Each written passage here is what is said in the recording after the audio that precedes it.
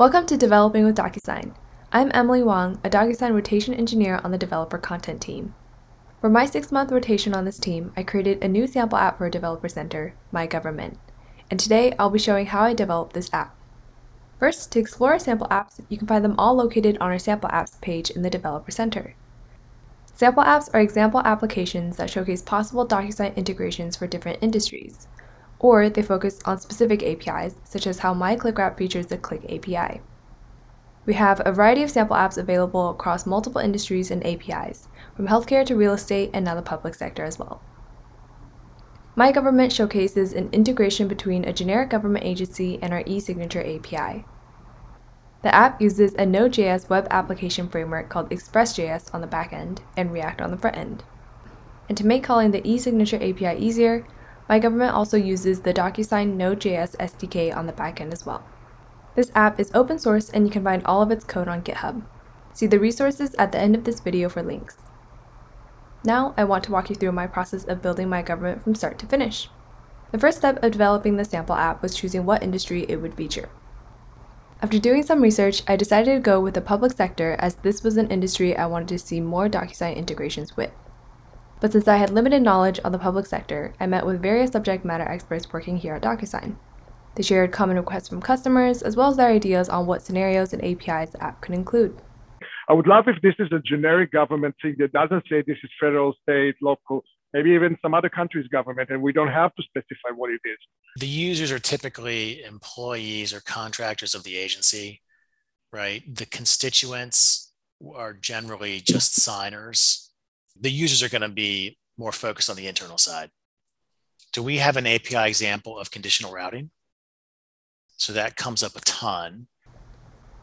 Now that I had lots of notes, ideas, and suggestions, it was time for me to narrow everything down into a few scenarios in the high-level requirements document. When I had a draft of the requirements document ready, I sent it to the subject matter experts and my team for feedback. The final set of scenarios I moved forward with is the mix of local, state, and federal government use cases. This includes applying for a small business loan with the government, receiving or responding to a traffic ticket, and applying for a passport. I also considered including a potential monitor API use case, but removed it due to time constraints. With the requirements document in good shape, I began the next step, creating user flow diagrams.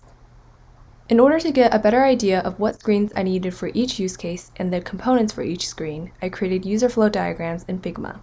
This helped me both plan out what to develop for the app and also served as a reference for the designers who helped me with the UI of MyGovernment. After sending these diagrams off to the designers, it was time for me to start researching what technologies I wanted to use for the sample app.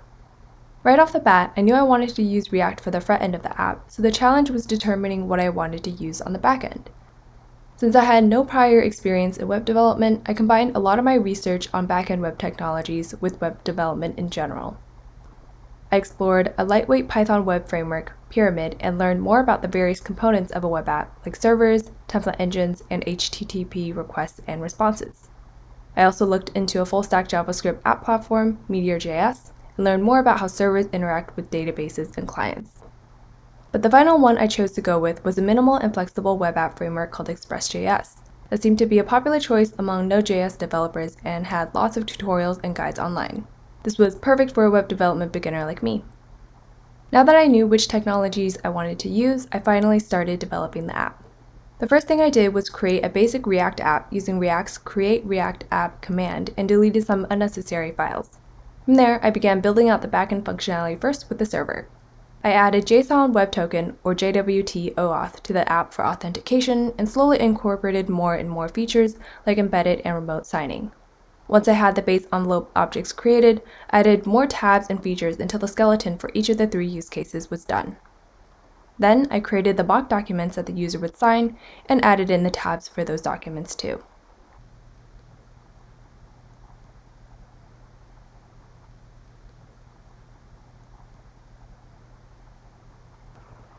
After finalizing all the documents and tabs, I was finished with the backend functionality and moved on to implementing the front end.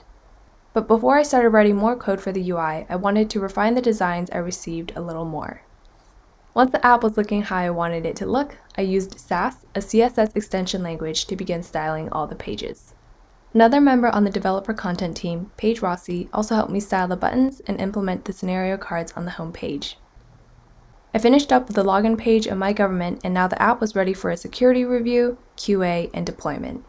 To prepare for the threat modeling session with the application security team, I made data flow and architecture diagrams of MyGovernment. My team then helped me with QA, editorial review of the app, and deployment. This wraps up my process of creating MyGovernment from start to finish. To try out MyGovernment for yourself, check out the Developer Center. And here are the links for the various resources related to MyGovernment. Thanks for watching. If you're watching from my YouTube channel, please post questions and comments below the video or email us at developers@docusign.com. Don't forget to subscribe to our channel and check out the DocuSign Developer Center for more content. Bye!